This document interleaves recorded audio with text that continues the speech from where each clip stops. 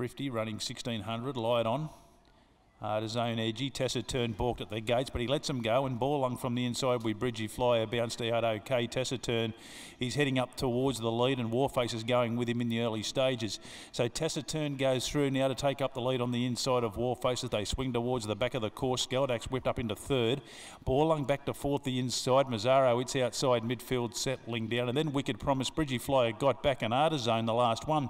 So working inside the 1200 metre mark, and Taciturn now allowed to lead and show out. He's a neck in front. Warface to the outside keeps him honest as they settle to the back. I reckon the pace is pretty genuine here. Running 2 lengths away in third spot was Skeldak on his own. A further 3 back to Mazzaro, Borlung.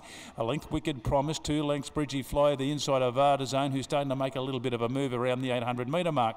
We're going to the lead now. Warface went away. A length in front now from Taciturn. So Warface up to the mile this afternoon for the first time. Shows out a length in front of Taciturn, who again works up on his inside now and looks to be travelling a touch the better for mine. Skeldak third gets a good sit. Mazzaro stokes up from Borlung the inside, and these horses are really starting to close on these leaders now. A gap in the field then to Wicked Promise, well back before the turn, then to Artizone, who's making ground, and Bridgie Flyer dropped out. So at the point of the turn, 300 to go. Warface one off the fence. Taciturn the inside. Skeldak 3 wide. Borlung the fence needs a run. Mazzaro, Artizone try to chime in, and Wicked Promise behind those, but Skeldak, he went to the front. He put a bit of a break on him now with a great turn of foot, and Skeldak racing away. He's put this one away, and Skeldak for Barry Huppets races down to the line to score over Mazzaro, who was good. Taciturn third, just in front of Artizone, who closed off from Warface, who didn't run bad over the mile. Borlung didn't come into it with Bridgie Flyer, and Wicked Promise the last one home. Skeldak, a big finish here in the final event for Barry Huppets, and that brings Barry home with a double this afternoon, and he might have pinched the Jockey's Challenge. We'll stand by for these numbers. Skeldak came into the race down the side, and really when Barry asked for the supreme effort, there was plenty there, and he's raced into some Paddy's Cup calculations big time. Skeldak on that performance this afternoon. 1:35.74 the time. Second goes to 2, and that was Mazzaro for Paul Shires. And wasn't that a nice little hit out before the big one in about 3 weeks' time? He just closed off nicely. And we stand by for third, and that goes to 4.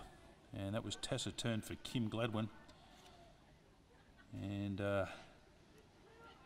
picks up a point there. So Barry Huppets will win the Jockeys Challenge today. About $7 when they started betting. He was about the 4th pick in order. 5th pick in order, in fact, and he's ended up winning the day.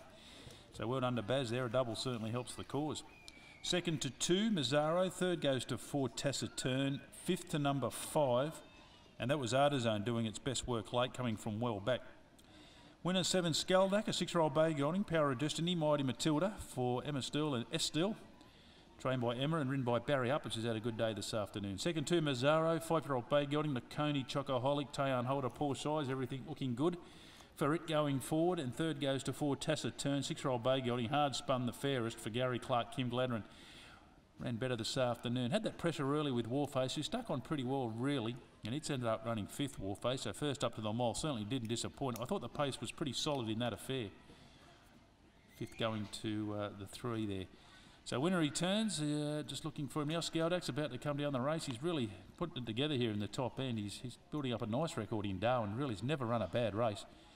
And it's his 31st start today. He's won 5. He's had 8 minor placings, and prize money now up over the $90,000 mark. He's approaching the $100,000 mark, Skeldak, and the way he's going, he'll break that fairly shortly. We stand by for correct weight to bring us home.